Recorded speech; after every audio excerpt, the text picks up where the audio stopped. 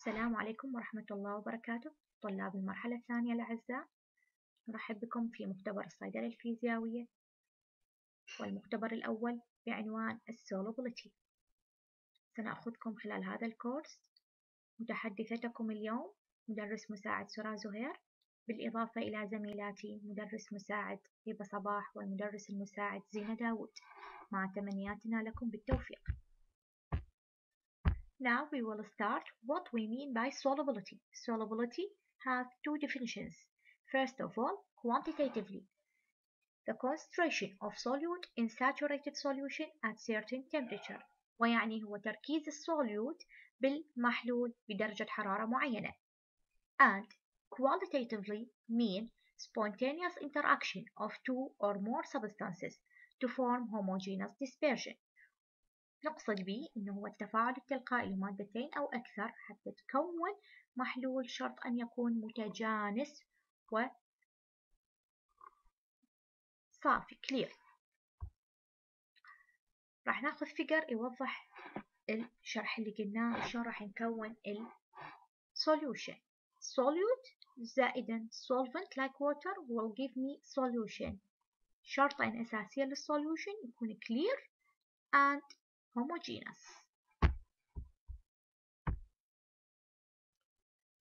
Now we have types of solution according to the concentration of solute. First of all, saturated solution is one in which the solute is in equilibrium with the solid phase. بهالحالة راح يكون مقدار السوليوت متوازن مع المحلول مالتنا.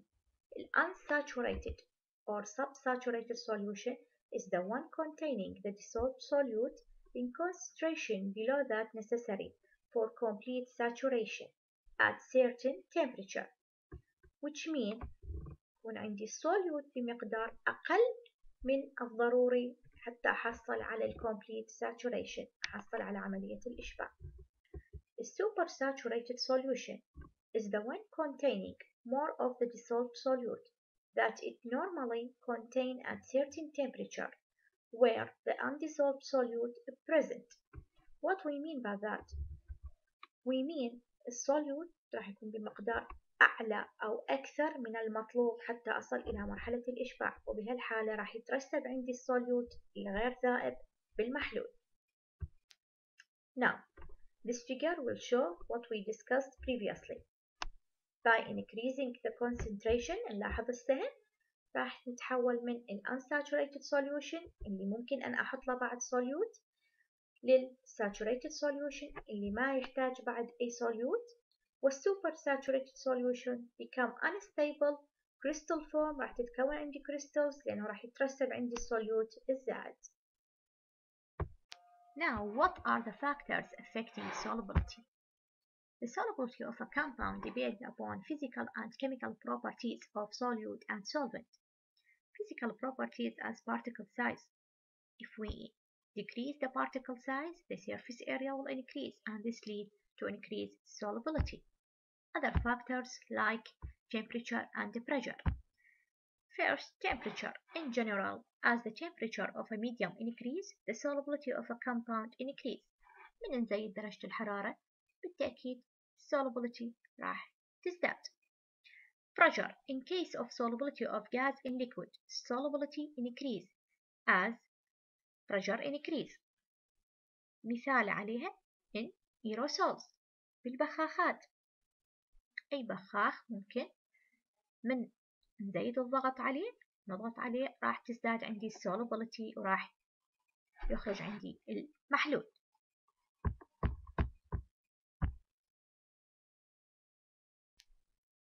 The interaction between solute and solvent, solubilization, interaction occur in 3 steps. First of all, breaking of the intermolecular or interionic bond of solute. Next, the separation of molecule of solvent to provide a space for solute. Interaction between solvent and solute molecule or ion, like dissolve like. This figure will show that steps 1.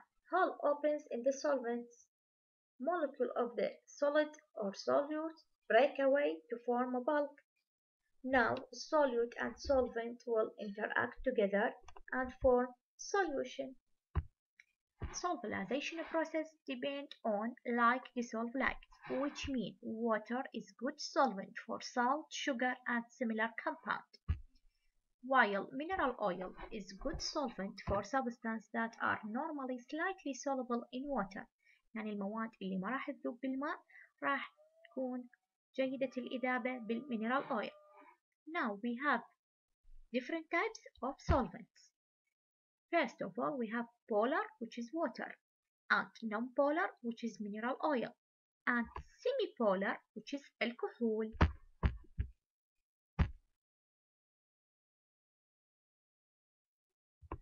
Solubility expression in United States Pharmacopoeia, USP. We have table show this.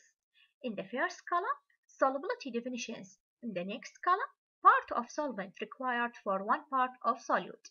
When we say very soluble solute, need less than 1 part of solvent to dissolve it. If we say freely soluble, need 1 to 10 parts of solvents. Soluble, need 10 to 30 parts of solvent to dissolve the solute, and so on. Sparingly soluble, need 30 to 100 parts. Slightly soluble, need 100 to 1000 parts. And very slightly soluble, need 1000 to 10,000 parts of solvents. Last, insoluble solute need more than 10,000 parts of solvent to dissolve it. This table, very important table. You must know what we mean by any soluble definitions and how many parts of solvent required to dissolve that type.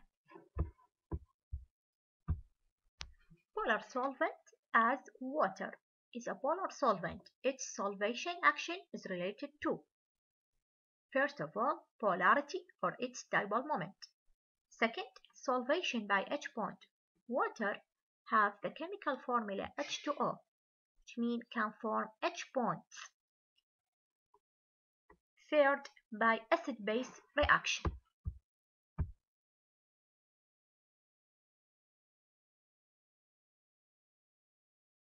Polarity, the differences in electronic density on H and O atom of water molecule. So the water molecule acts as a dipole having positive and negative pole, which is expressed quantitatively as dipole moment. Increasing in dipole moment increase polarity of solvents. The negative pole of water attract positive ion of solute, while the positive pole of water attract negative ion of solute. So water considered as a good solvent for ionic compound as NaCl.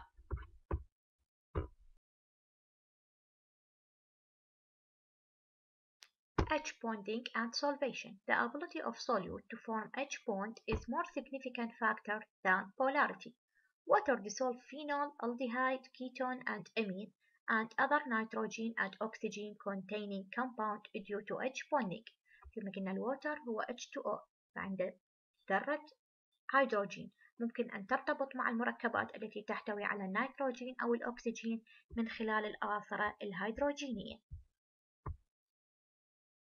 Acid-base water considered as a good solvent for strong and weak electrolyte because it can break the covalent bond of the acids or base by acid-base reaction, since water acts as amphiprotic, proton donor and acceptor. مثال على هذا ال HCl زائدا H2O will give H3O plus زائدا Cl minus. Non-polar solvent. Hydrocarbon and mineral oil can dissolve non-polar solute, such as CCl4, benzene, fatty acids, and alkaloid bases. Non-polar solvent cannot dissolve ionic or polar solute because it is unable to decrease the attraction between ions of its low dielectric constant compared to that of water. Non-polar solvent cannot break the covalent bond nor ionize strong and weak electrolytes because they belong to a protic solvent. They cannot form H bond يعني كل خصائص اللي يمتلكها الووتر هي لا تمتلكها.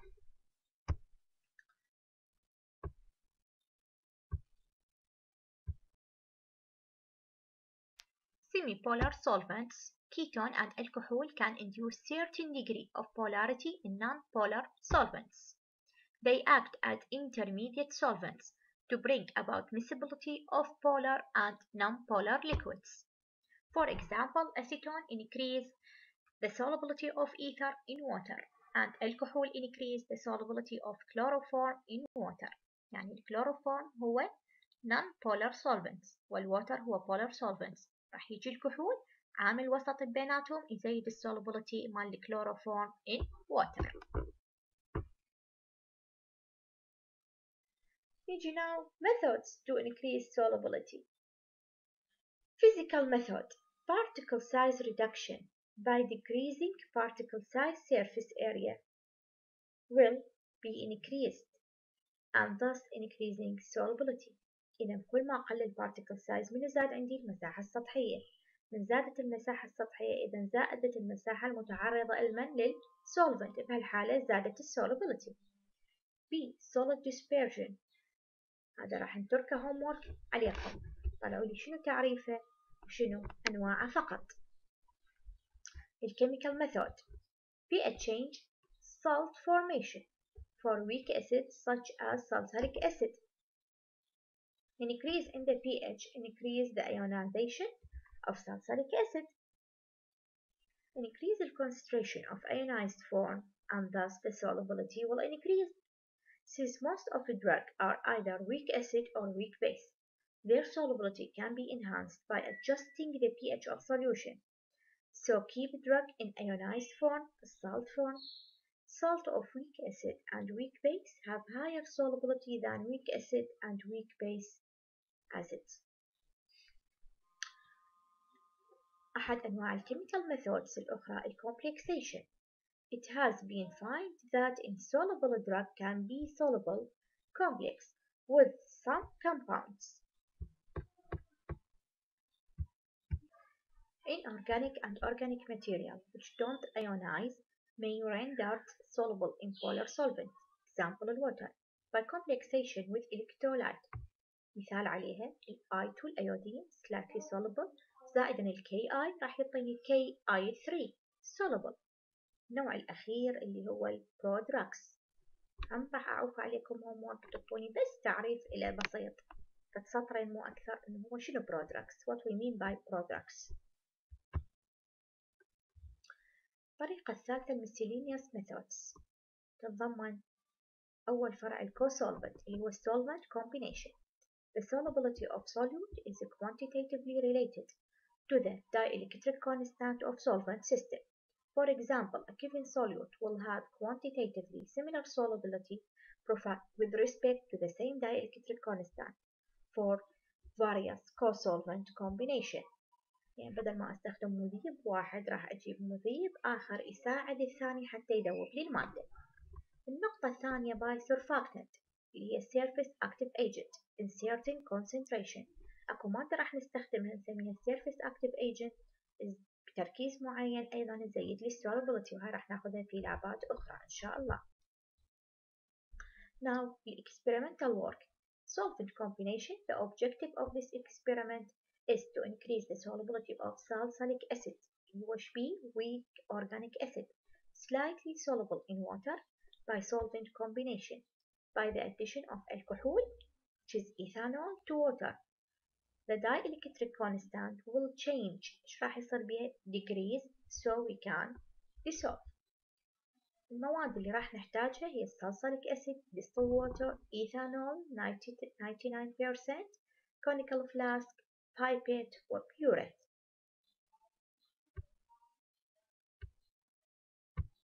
Procedure: weigh 0.20 gram salicylic acid and place it in a conical flask. Then add 10 ml distilled water and shake the flask to see the solubility of salicylic acid in water. راح نلاحظ إنه ما راح يذوب الساليسيليك acid بالwater.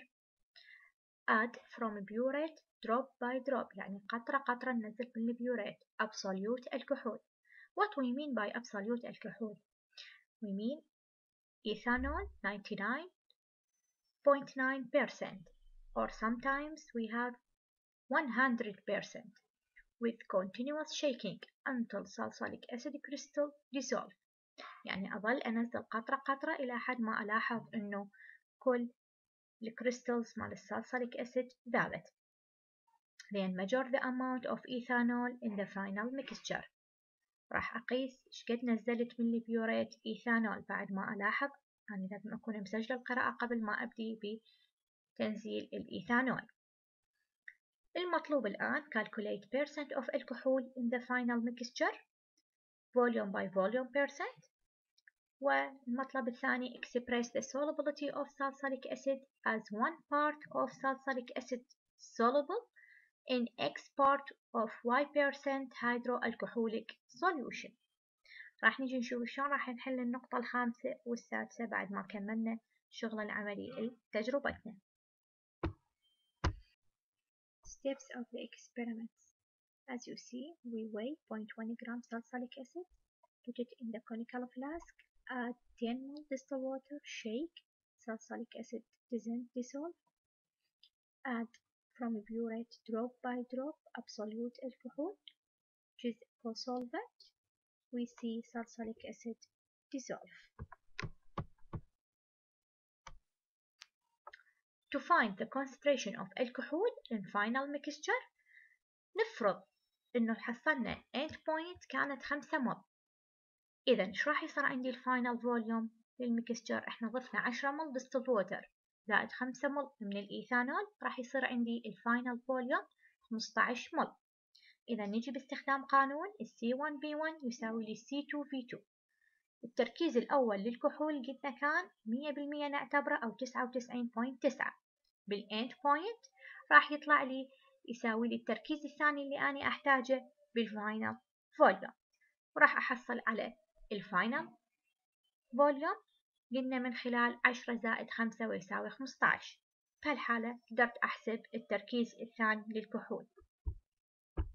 To express the solubility of salicylic acid as number of parts, we use 0.1 gram salicylic acid in our experiment, and we need 15 ml, the final volume of a mixture. راح نعتبر ال 0.1 جرام salicylic acid 1 part من السوليوت. كم part راح تحتاج من السولفنت؟ فراح أجي أخذ حاصل ضرب الطرفين بالوسطين، راح أحصل إنه ال X يساوي لي 150 parts of the solvent need. أرجع للجدول اللي تعلمناه مسبقا وألاحظ قيمة ال 150 ضمن يا تعريف دقة، راح ألاحظ إنه هي تعني slightly soluble. إذا شغلنا كان صحيح والنتيجة مالتنا طلعت صح، لأنه إحنا قلنا مسبقا إنه الساليسيليك أسيد هو slightly soluble. Salt formation. The objective of this experiment is to increase the solubility of salicylic acid by salt formation using sodium carbonate. Salicylic acid نرجع نتذكر مثل ما قلنا هو weak acid. sodium carbonate هو Na2CO3 اللي هو الملح. Material and equipment: salicylic acid, sodium carbonate, distilled water, conical flask, pipette. نجي للبروسيجر. First of all, we weigh 0.1 gram salicylic acid and place it in a conical flask. Then we add 10 ml distilled water and shake the flask to check the solubility of salicylic acid. راح نشوف إنه هو ما يذوب لأنه هو slightly soluble in water. Then we add 0.1 gram sodium carbonate and shake the flask and observe the result. هحط 0.1 جرام وأسوي shaking. راح ألاحظ إنه أنا من سويت shaking ذاب عندي الساليسيليك acid. Add 5 ml dilute HCl 10% slowly and see the result. Develop equation to account for observation in step 3 and 4. راح نسوي معادلات ونشوف ايش صار من ذاب من ضفنا الصوديوم كربونات ومن ضفنا ال HCl ايش سوى؟ من ضفنا ال HCl وهو حامض قوي راح يرجع يتفاعل الحامض القوي مع صوديوم كربونات اللي عندي. فبهالحالة راح يرجع الساليسيليك أسيد ما يلاقي أحد يتفاعل بيه معه ويترسب بالمحلول. Steps of the experiment: weigh 0.20 gram salicylic acid and put it in the conical flask. Add 10 ml distilled water and shake.